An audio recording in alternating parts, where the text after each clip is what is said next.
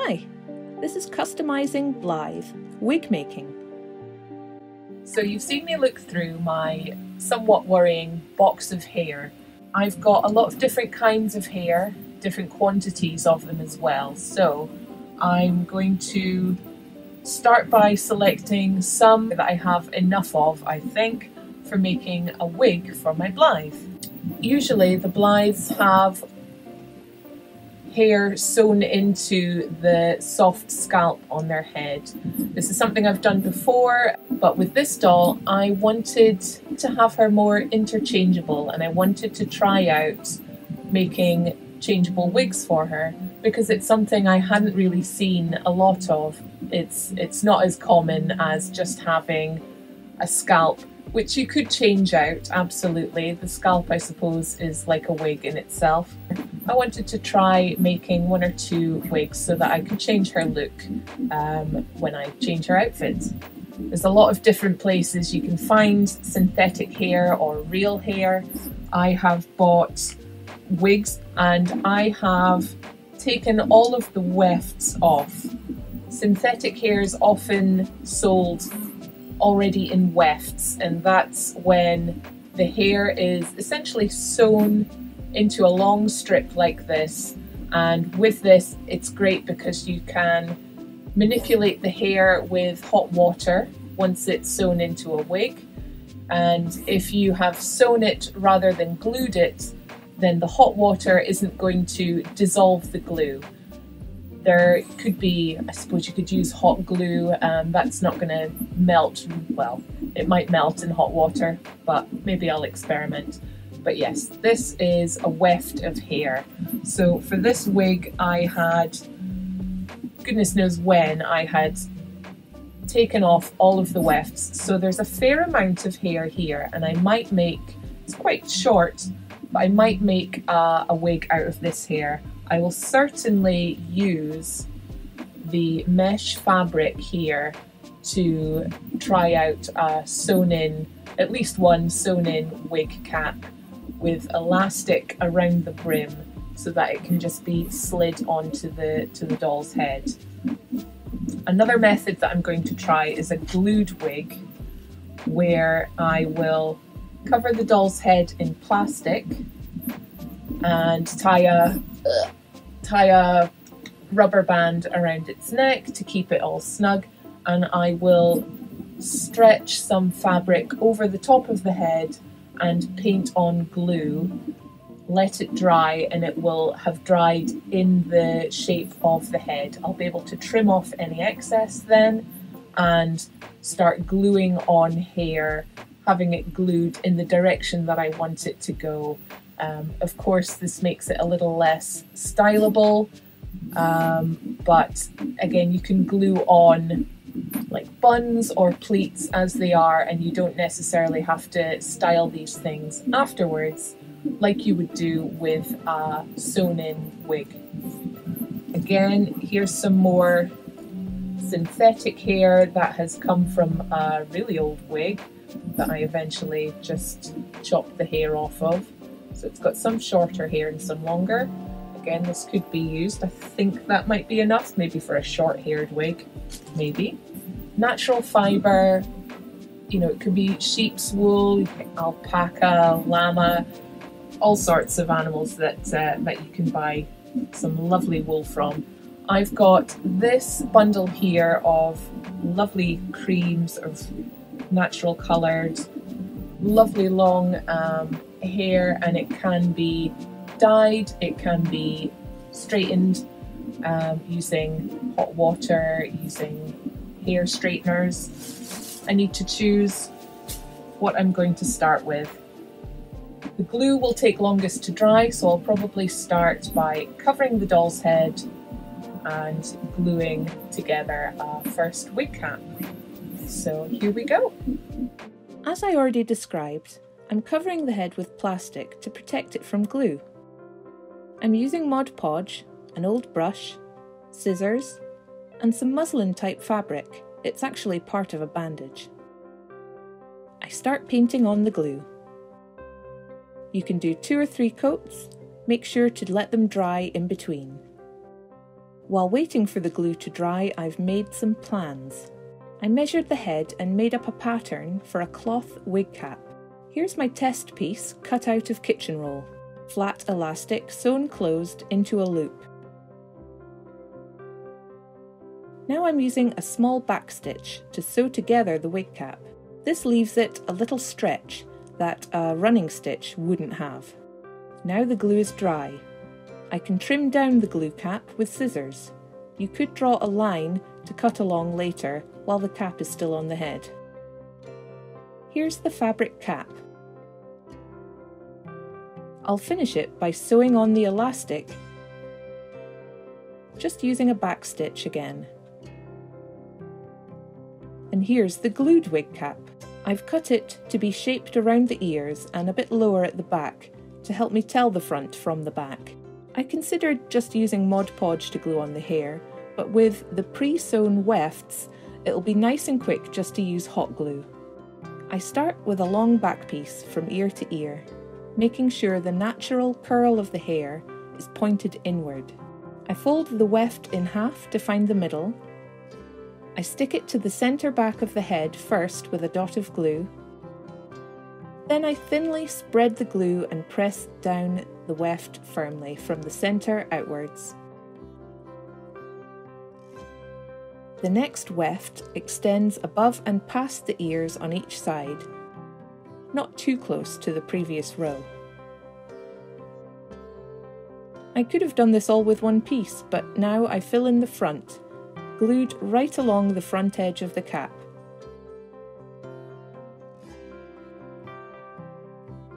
Now she looks like Friar Tuck. I don't want any bald spots at the front of the head, so I angle the next row. It's pointed towards the front. Each row so far has the hair curved in the direction of the head. None of the hair is flicking out or sticking away from the head. This row is different.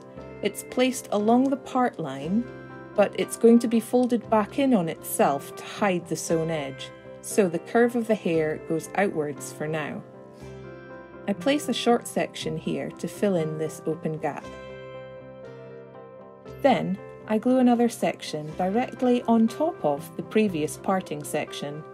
This helps to thicken out the area, and it should curve with the natural direction as well.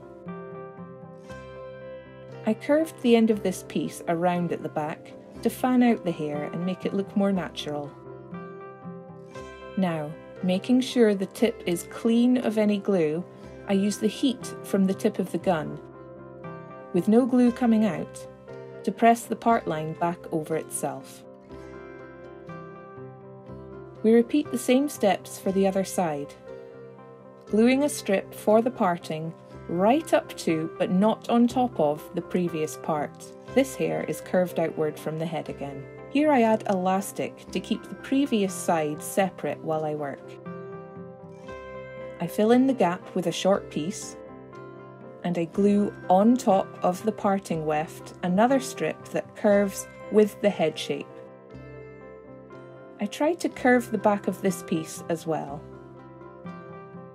And finally, I use the tip of the glue gun to heat and press the part line down.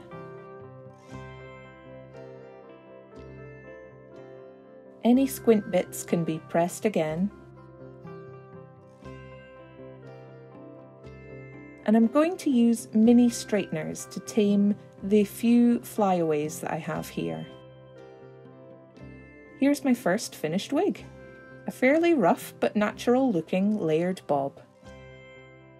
It's day 2 now of the wig making process, and I've got my fabric wig cap stretched over this glass because I plan to be sewing this natural fibre directly onto the wig cap, and I didn't want the needle to be scraping against the scalp or the upper face of the doll. So I'll be doing that once I've figured out what kind of style I'm going to try and make with that hair. And I'm also going to try something else.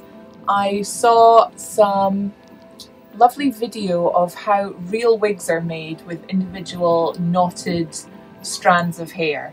I don't know if I'll be doing something quite so precise, but I did want to try making a second sort of fabric wig cap using this tulle fabric in a purple to match this lovely synthetic hair. So we'll see if that amounts to anything, but that's what I'll be trying out today. So first I'm going to be cutting out and sewing together a netting sort of wig cap, and we'll see how that goes. I'm going to try using a crochet hook to knot the individual clusters of hair into place. Here's my netted wig cap, all sewn up, and I've sewn shirring elastic in a running stitch around the edge. Here's my first few tries of this technique. And here are the mini straighteners I mentioned before. It's good to know before you start whether or not you can use heat to add or remove curls or kinks. Here's the method I used at the start. Pulling a few strands from a looped bunch of hair, pulling the middle against the hook to form a little loop. Then I pull that loop through, hook the other side of the grouped strands, and pull them through the loop. Then I pull on the knot to make sure it's tight. I'll show you this a few more times so it'll be nice and clear.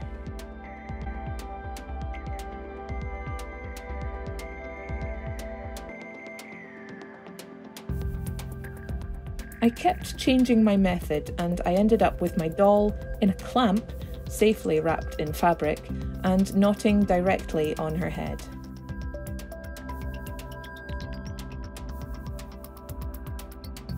I had an issue with the wig cap becoming tighter and tighter as more hair was added.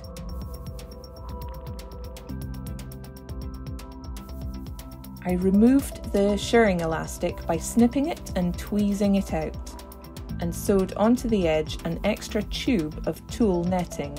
This was simply a rectangle sewn closed, then stitched along the original elastic line, just using a backstitch. If you were to try this out, I would recommend making your netting wig cap larger and longer than you think you'll need, as the knots will gradually add bulk in all directions. Once I'd filled in all the cap with hair, I knotted more around the hairline to cover up the join of the new fabric piece, and I knotted down towards the ears to mimic a natural hairline too.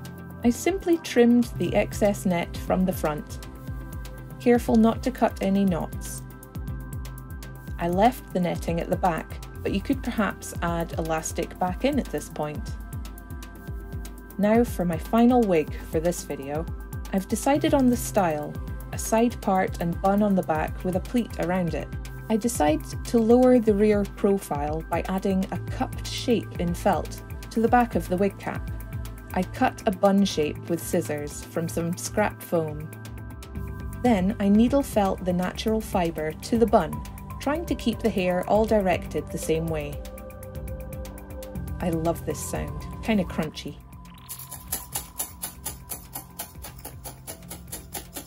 I tuck the ends round to the back and felt them in.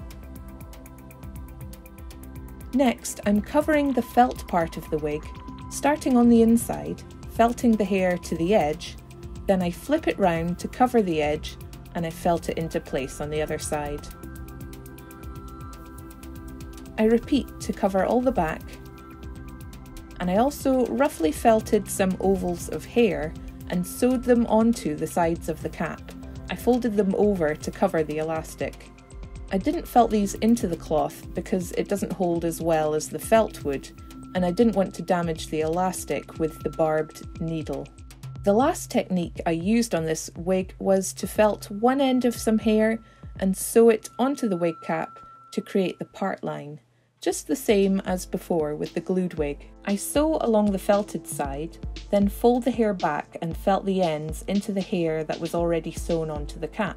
I just kept filling in the sides and top, bringing all the loose ends towards the centre back, which were then covered by the bun, which I just stitched onto the wig cap. and finished off with a pleat. That was just poked in at the sides and felted roughly to the bun. Here are some finished shots of the wigs.